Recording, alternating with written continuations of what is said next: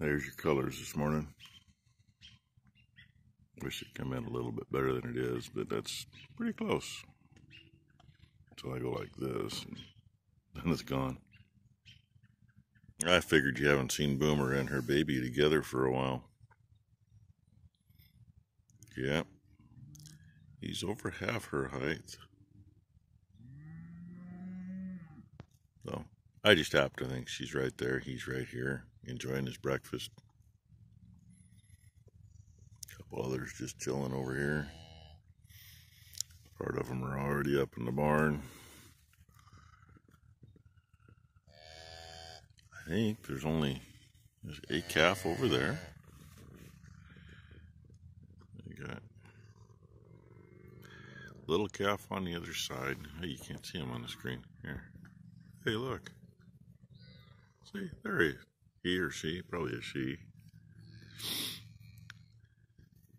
And I don't know that other one's, I think that other one's a calf too. It's still a little dark. And one hiding right there. And there's one or two can't see in the corner. And kick her back. And a little different view from down here. Colors aren't showing like they were. And those are clouds over that way. More so than on around. But here, we get that red and a shot all the way around. Well, it's over there. And that is southwest. So that's kind of opposite of the way the sun's coming up.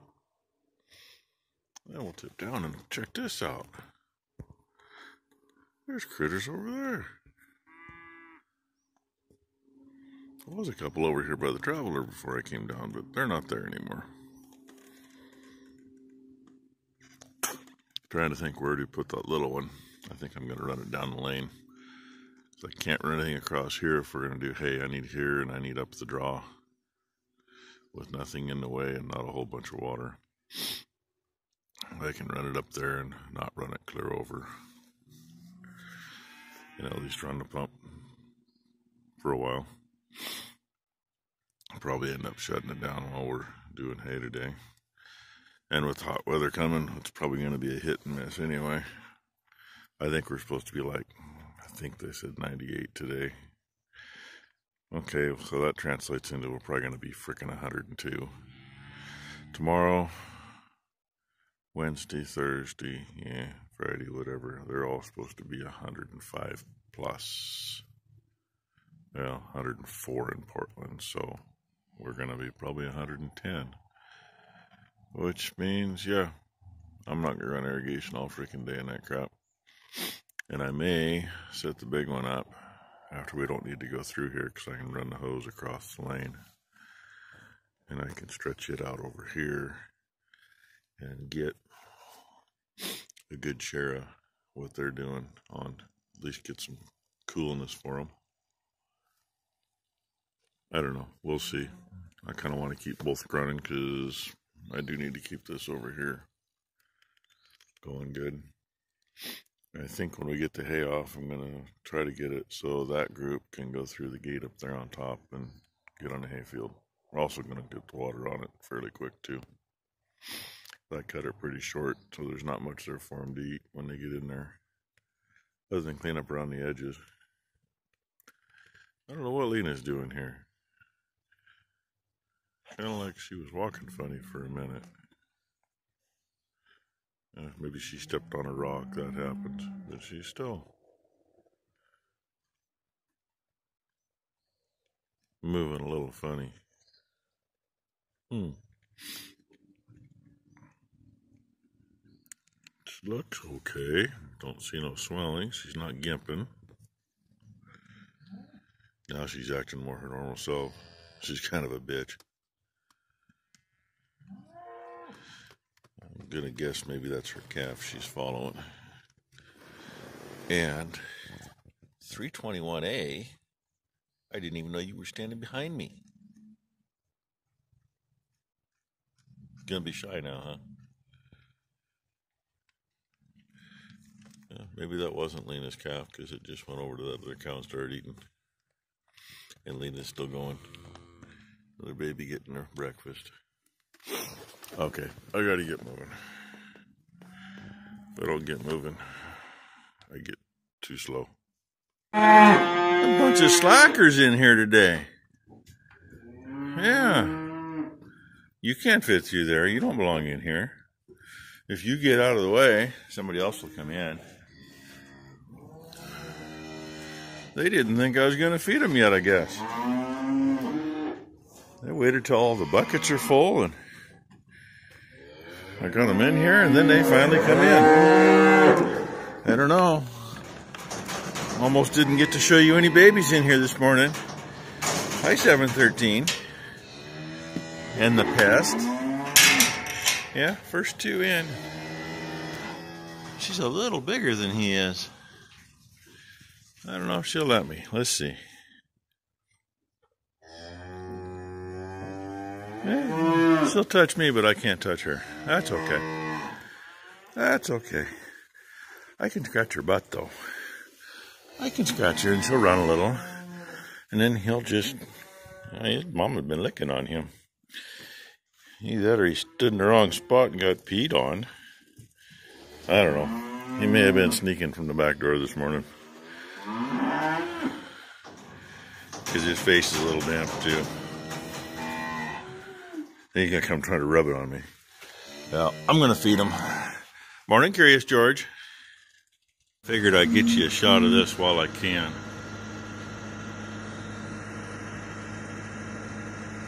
That would be one of the neighbors' two quad tracks. They're disking it this year, which is kind of unusual. They went to chisel plow about 3 or 4 years ago, and I haven't seen the disc out until now. But got to work the ground a little different once in a while. It'd be nice, wouldn't it? That's a 17 foot. It's the bigger Case IH offset disc. So they're only 2 feet bigger than ours is. They just pull it with a lot more power. You probably can't see it, but there's chunks in that hay here and there. I've been playing with the rakes for, hey look, I'm making my 3rd windrow. Trying to get it so we're actually getting it fairly clean, but not grabbing chunks of that dried up crap in between. Had the same problem the last couple fields we did for big bales too. It's trying to thatch even though I'm like 2 inches off the ground with the teeth. And I've raised it up again and played with it. And I'm missing some strips here and there. And we're still getting it. And this piece, it shouldn't get it, other than this end where it's rough, or rougher, I should say. So, I don't know. I guess Mom's going to have to deal with a little of that in her horse hay. Every now and then you see a little bit of dirt on the end of something, but... And yeah, right here there's a frickin' funky spot. So I gotta raise, as I'm coming around, raise it up so we get out of the dirt. Come around here and, sorry, but I need both hands. A little contemplating the junk I'm getting in the windrows. There's some right there. I'm finding some of it laying over here too. Now, Becky scattered all this yesterday, and I set that rake. It was just enough to catch what's here. It wasn't hitting the ground. So I can blame it on that. But the other places where I noticed that crap in the windrow, we didn't run the scatter rake over. It was cut, and it was raked and baled. That brings me to another thought. Just a funky year, and the shoes on the mower are dragging stuff. I don't know. The New Holland mower has a shoe under each disc. If they're getting a little junk on them and sticking a little and dragging the stuff out, I can see that. You don't see anywhere on the ground where it came from. It's just there in the windrow. So I'm kind of leaning toward that. And probably never noticed it with the John Deere mowers, because John Deere mowers have guards under every disc. But they actually have shoes at the ends of the cutter bar. So you've only got 2 feet, if that, out of 10 feet that's got something rubbing on the ground. So, anybody got any ideas, if I'm right or wrong, let me know. I mean, you know, the rake makes sense, but unfortunately, you know, I keep raising it, and any higher than I am, I mean, I'm missing some now. There's scattered out between those 2 rows. I mean, yeah, I cut this lower, but hell, we used to cut a lot that high too, and didn't have that issue. I don't know. Anybody smarter than me, let me know. She's a balin'. Had her get a couple bales on the ground and take the probe to it and check it. She says we're running 8 to 10%, which is what I figured. I mean, hell, it's quarter after 2 in the afternoon now. I wanted her to get on earlier, but excuse me. But Ron's truck got fixed, so they had to go get it, and had her doing a few other things. So, but it's a balin', and I'm having fun in this piece raking because the other end's heavy, so I'm only putting 2 rows together, and most of this I'm putting 4 rows together. She says they're solid bales. We'll find out in a little while. I get done here, I'll get the bale wagon. And Ron's actually here, including his truck. But I don't know what to have him do. So number one and I were just chatting on the radio and decided maybe he can go grease the mower so it can get put away. And there's a little white dot over there. You see him sitting there on the bike, waiting for her to tell him what to do, I imagine. I told her to take care of it. So round and round we go. Way too many times, don't you know? And the bad thing is, when it gets hot like this, the wind kicks up. Directly behind me in the other field, it wiped out about an 80-foot strip. Can't see much for windrows in it, but in this one, I don't know. I'd like to see a heavier windrow than that. She just told me what gear she's running in, and it's like, well, I guess I didn't get the windrow big enough. But it's so fluffy and it's dry, it's hard to tell how big the windrow really is till you get there with the baler. And I know I got this heavy strip, and you can see the definite line right there. Right there. So that's why I'm just doing 2 together down here. The outside's actually 3, the far windrow. But these others are just 2. Maybe I can get by putting 3 together, but if that's the case, I got to put 6 together on the rest of it. So, and I got to thinking and looking at that stuff that we're getting in the windrows. I think it is what I was thinking about. I think it's getting caught on the shoes on the mower. I mean, it makes sense, and with what it is and where it is, it's not like there's similar stuff in the rest of the hay. I think it was the annuals that get fuzzy at the bottom, get some leaf at the bottom. But, you know, they die and then the roots die off, and when you come back through, you're dragging the ground just a little bit. Not much, but a little, and that's all it takes to knock it out. I don't know. Like I say, if somebody can come up with a better idea, let me know. You know, if there's something I can change, I'll change it. Because I don't need that shit in the hay. It's there. Nothing I can do about it now. What I'm going to do, take a guess. I'm just going to pick one load up. I'm going to try to get as much off the far end as I can clear so we can get the irrigation going up here. It was 98 degrees half an hour ago. way too freaking hot. What she did bale was from 8% to 10.2% moisture, which 9% is about the bottom of the threshold, so that's sitting there for morning. And I'm not even going to pick anything up till I get down there. I was going to start with that one, but hell with it. If I start with that one, then I'm going to do the next one, then the next one, and yeah.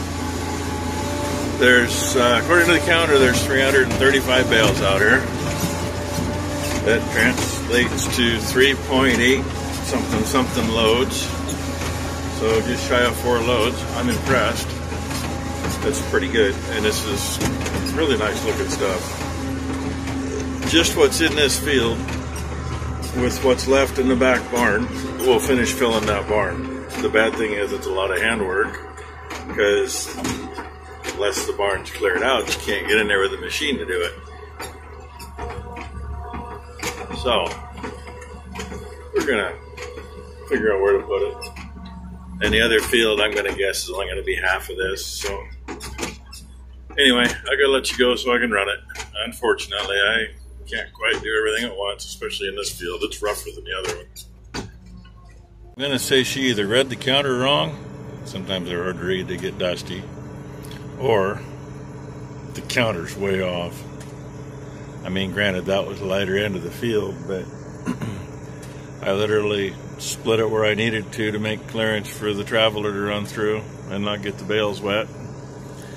I got a couple down there that might still be in the way, but I don't think so, because my second run with the traveler lines up with that tree just to the left of the neighbor's house. So they should be out of the first pass. I have 88 bales on, and the center of this field is just about the left edge of their house or their chimney, right in there somewhere. So I'm thinking more like 137 or 135, whatever it was, instead of 335. Actually, it's probably a little more than that, but because there's about another load out here, so it should be about 168, somewhere in there, 166, something like that. My math ain't working, so anyway, one load off. Had a hawk out here playing with me. I was right in the middle of the field, cutting across, doing the corners, and he almost landed on the cab. I think he was after something on the ground in front of me. So there it is. And hey, if you stuck around for the very end, daughter number 2 got a exhaust for a tractor where she works to get fixed, and I finally did that the other day. I showed you, and she got it on there today. Sent me a clip of it. I don't recall. It's a Ford 1900 maybe. I don't recall. She sent me a picture of it, but hey, that's in my phone and I can't see that while I'm videoing for you guys. So whatever model it is, I know a couple people asked about it. And here in a minute, I'm going to let you go because I'm going to stop down here and close the gate. When I get to the top of the hill, I'm going to stop and close another one and open one and let the cows out. Because the group that goes out there has been in all day. And the other group just came out a little while ago. They're over there eating on some bales. So, well, maybe try to actually get a little video of this thing going tomorrow, because I know everybody wants to see it. There's videos out there of the same machine running in other fields. But I know. I don't have the links to those. And you don't watch those channels. You watch mine. I appreciate that. First time I have taken this across the bridge since we redid it, other than going over empty. And I totally forgot to stop and shut that gate. I got too busy gabbing. I guess I'll go up and bring the bike back down. I can't unload this shit anyway. I got a combine in the way, and then I'm not sure how I'm going to do this, because Thursday we got a feed truck coming, so I got to make sure there's no haystack in the way for him. Always great when you got things laid out wrong, but that's the way it is. I'm also kind of thinking I might move some big bales out and make a backstop and put the next load back closer to where it's going. That way I don't got to carry it from clear over there to clear back there. So anyway, it's almost time to get this up, so I'll get it started and then y'all can watch it.